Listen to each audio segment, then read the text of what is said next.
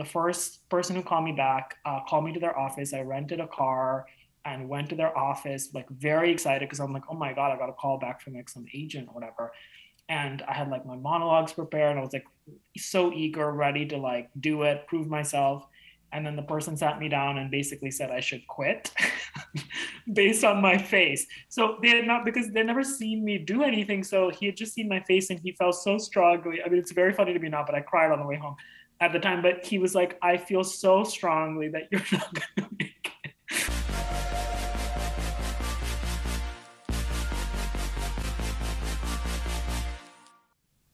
Deadpool, Miracle Workers, and now 7 Days. Karan Soni is killing it.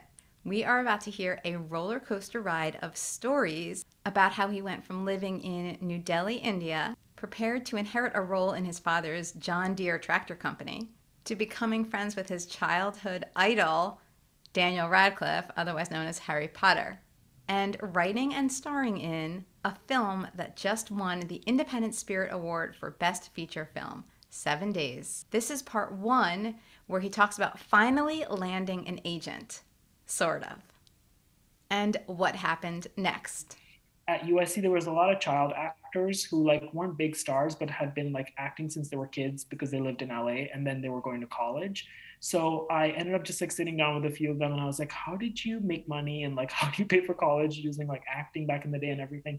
And it all came down to like getting an agent. And so then that summer between my sophomore and junior year, I went to Samuel French Bookshop, which is in the Valley, doesn't exist anymore. This is in 2009 or 8. And there used to be an agency handbook, which was a hard copy book you bought that had the address and phone number of every agency in LA.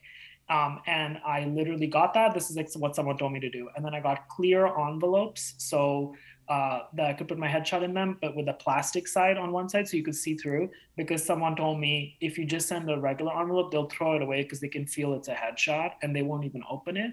And so they were like, but if you have a clear one, at least they saw your face. Because there's nothing on the resume, you're right? Because I'm like a college student. I don't have any legitimate credit. So I mailed it to, I think, 150 places, or every place that was in that book. And then 3 places called me back at the end of that summer.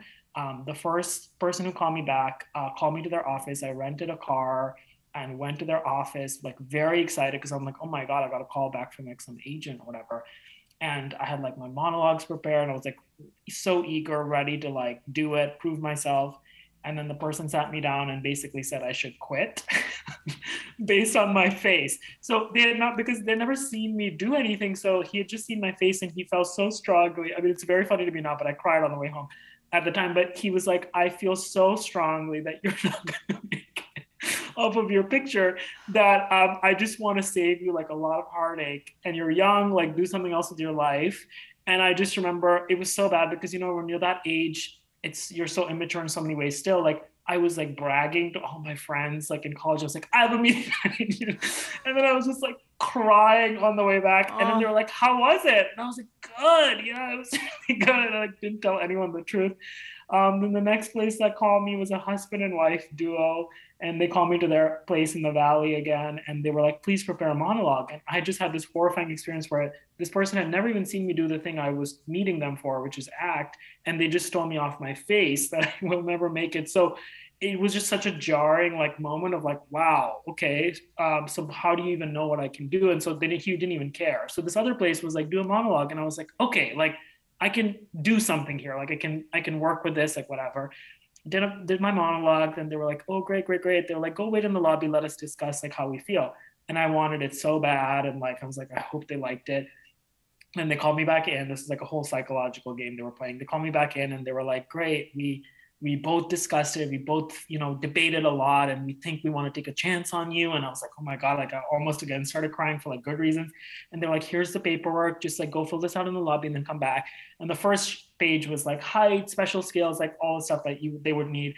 The second page was bank account number, routing number, all this stuff. And I knew enough from, again, all these child actors who I'd spoken to at USC who were like, never pay someone to be your representative. It's like not okay. And I was like, okay. And so then I went back and I was like, hey, so what's this page? And they were like classic, like in an abusive way. They were like, good job. Like, you're so smart. Like, no one Ah, asks these questions. And then they were like, the thing is, we're going to work so hard for you. And so it's not even going to apply to you because you're going to work all the time. But like, if there's a month that you don't work, we're going to transfer like $250 or something from your account to ours because of all the hours we spent like trying to get you work. But they're like, again, it doesn't apply to you because you'll work all the time. And I just knew that something was like off. And so then I was like, uh-huh. And then they were like, do you want to fill it out now? And their eyes got really crazy and big. And they were sort of like feeling like I was slipping from their grasp. And I was like, I think I need to call like my bank. I don't know what these numbers are, like the routing number and stuff. So they're like, why don't you do it right now in front of us? And I was like, no, I think I'll go to the lobby. And they're like, no, do it now. And I was like, no, I think I have to go to the lobby. Just like almost like my memories, I walked out like backwards in the room. And then they started calling me. The wife started calling me and leaving these voicemails, and I was just driving back to college like avoiding these calls. And then the voicemail started with her being very sweet, and she's like, hey sweetie, like we came onto the lobby, we can't see you. And then it got more and more aggressive, and by the end she was like, you'll never work in this town again, and you've burned a huge bridge, and like and it was so oh my scary. And so those God. are my first two experiences. Then the third place that called me was legitimate, but they only wanted to sign me for commercials, which is very normal because you don't really need a lot of credits to be in commercials. And often commercials, they're just looking for a certain look because some commercials don't even have lines. And so you can sort of, they can submit you for more things and it's more easy to get in the door. And so I met this person for commercial. And the thing they said to me was, they didn't ask for any money. It was all legit, but they were like, have you seen Slumdog Millionaire? And I was like, yeah, it had just come out. They were like, good, because they were like, that's why we're signing you. I was like, what does that mean? And they were like, yeah, that's like people like Indians now, so you were gonna sign you, and which is so racist now that I think about it. But at Oh the time I my was like God. so grateful. I was like, yes, great movie, like yeah, sure. But I was like, what if that movie had not come out that summer? Like they would have just been like, we can't find you anything. But that's how it all sort of started then. And then while I was in college, I got my first two jobs, and so I was able to make a little bit of money. So then when I was about to graduate, I went back to my parents and I was like, I know I'm going to have to work at a restaurant. I know I'm going to have to do other stuff, but look, I'm already in SAG. I got like a little bit of money. Like it is possible. And so it eased their stress a little Okay, that's major. Like, first of all, I love the way you like methodically approached, because the thing that everybody knows is there's no formula, right? bit. To make it in Oh entertainment, my or at gosh, least there in Hollywood. is. There's no formula. Like, Yeah. everybody will tell you that. But Yeah. you were like, I'm gonna figure out the formula, and then you did figure out the formula. And you like, Yeah. I just love that. So you weren't just like hoping that it would happen. You went out, you did your thing, you figured it out like in a Yeah. very logical way. And Yes. then, so this, of course, that's not, you're not the only person with talent who was told you're never going to make it. You need to go do something Yes. else, which is insane. Why are so many people telling other people that? Like, there is Yeah. no reason to tell Yeah. somebody that, no matter Well, what you think. I have my theories on it. It's more like my therapist theory, but I Yeah. think a lot of times these were all like very low level agents who are struggling in this system of like, this where like their clients, when they do get successful, leave them, which is what happened to me when I left my first agent because it just didn't make sense. Like Yeah. they couldn't get the kind of opportunities that I was ready for and things. So I do feel for them because they're in this place where how do they bet on like who they can work on for free? Because they may sign someone and not see a cent from them for years or ever. Yeah. And then they know the moment they get something big, they're going to leave because there's all these bigger places waiting. And so I think what happens is when they've been oppressed in their own career and way, and this is true for so many oppressed communities and people, you want to take it out on someone. And so it's not right, but that's what they do. I think that's where it comes from, is they want to feel powerful somewhere in their life. So they do it on people that are young and want to have their dreams come true, which is so sad. Yeah. But I think it's very common for that reason. Well, I Is think that that's very insightful, and it does make a lot of sense. I was a therapist before I did this, Oh so my I'm God, I gonna love that. go. Oh my gosh. I'm gonna go ahead Wait, and that's validate that and say okay. Thank you. yes. Wait, let's hear about that. I mean, maybe your listeners already know, but what made you switch out of that? So I didn't even start as a therapist. I started in college. I studied accounting, but that was never Mm. my thing. I was not into it. Like, could you ever see me as like working in an accounting firm? You seem No. quite like capable, but I think you would be miserable, but I can see you being good at Well, it. thanks. I appreciate that. But Yeah. I would be miserable. So I initially when I was growing up, I was into TV and film, like very Mm. into it. So I was always Hmm. thinking I would be in entertainment, like producing or something. I didn't really know what. I just knew that I Sure. was like you. I was into what goes on behind the Hmm. curtain. So like Yeah. I remember my mom taking me to a filming of a TV show Oh, in the city, and I was like, whoa. And I kind of feel wow. like I that was know. what started it all. So I always wanted to Yeah. see like, well, what happens behind the scenes. I'm still Hmm. fascinated. Even though I have literally interviewed hundreds and some of the biggest Yeah. huge names, and I'm friends with many people, so I feel like I have my hands in it now, whatever.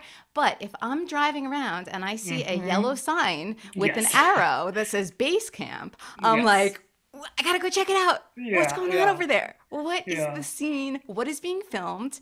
And Hmm. what can I see behind the scenes? So Yeah. I always kind of had that fascination, but I ended up landing into like a business and accounting degree because of like a mix up with what classes were available. That's Uh-huh. how it Wow. happened. Oh my gosh. And then I knew I didn't like accounting. I worked at a bank for a bit. I got a job with Comedy Central, but it was still crunching numbers. It was in their ad sales Mm. department. Hmm. Didn't like it. And then I would listen to these like radio shows, these call-in shows where a Hmm. psychiatrist would give answers to problems. And a Yes. lot of the people I worked with would sit down at my desk and just tell me all of their problems, and I loved it. So I decided to go Yes. to grad school, and I went to Columbia and I got my master's and I opened a private practice.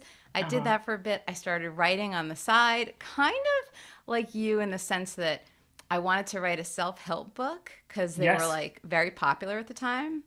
And I was Yes. like, I feel like I could do this. Let me figure this out. So I did my research on how do you get published exactly.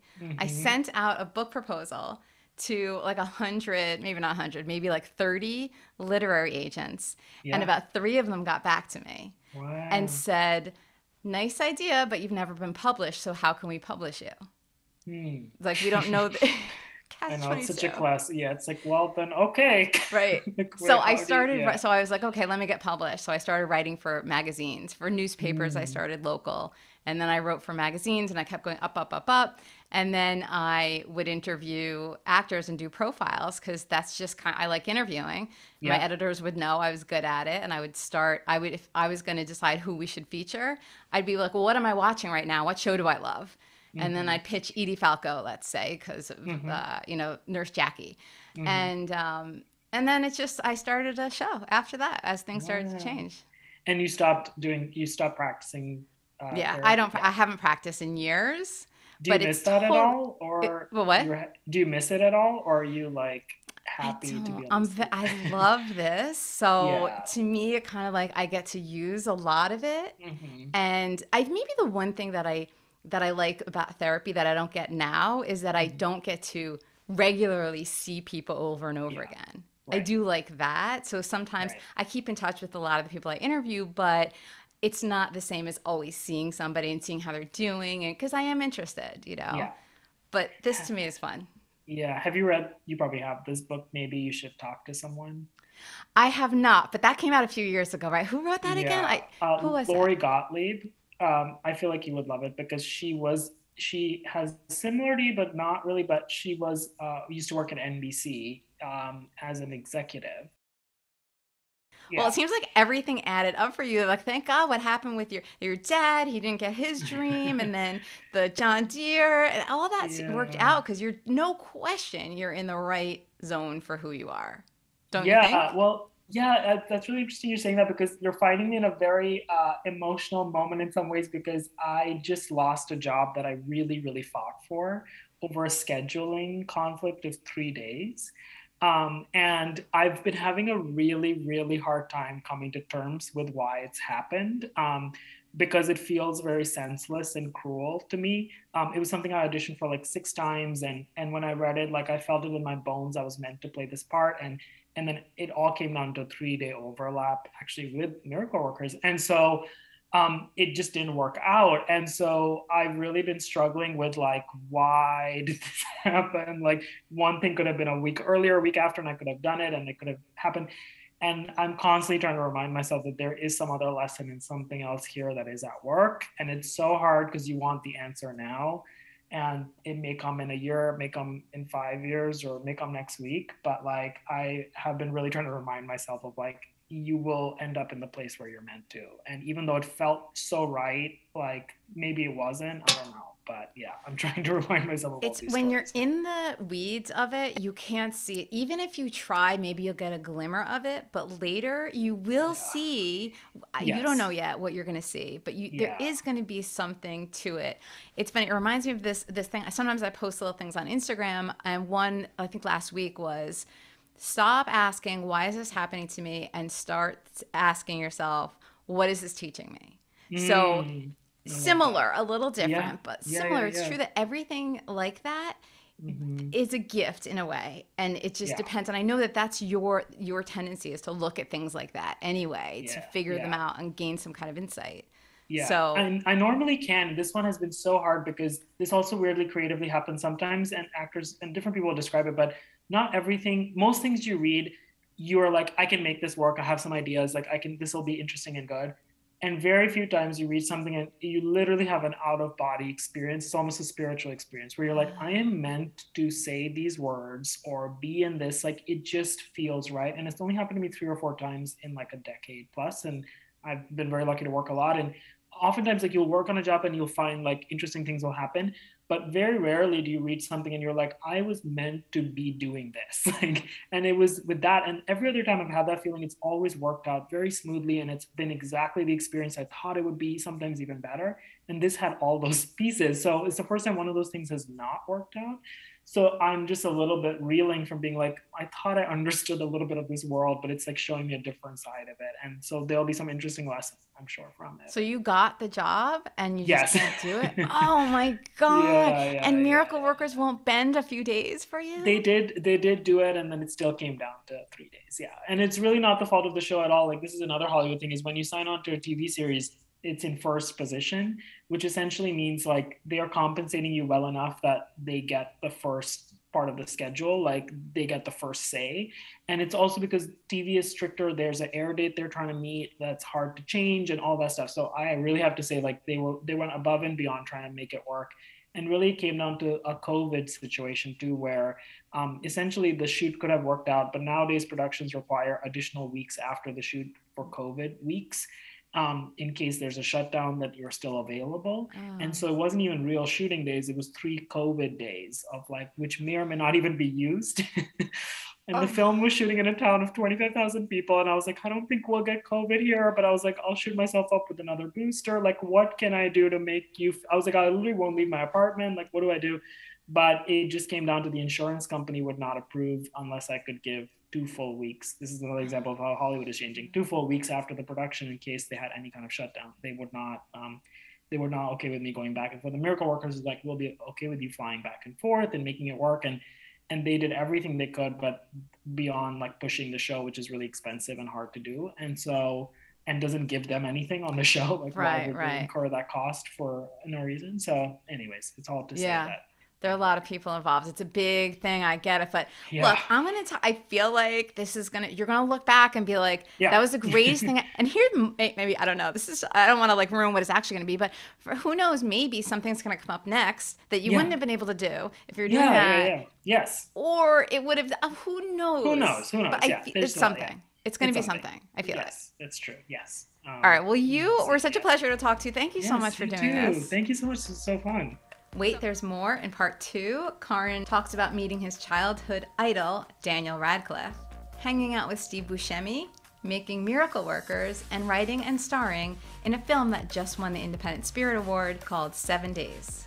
There's a link to that in the description below. If you liked our talk, please give it a thumbs up and subscribe for more real talks with your favorite actors and celebrities. I'm Kara. Thanks for watching, and I'll see you in the next video.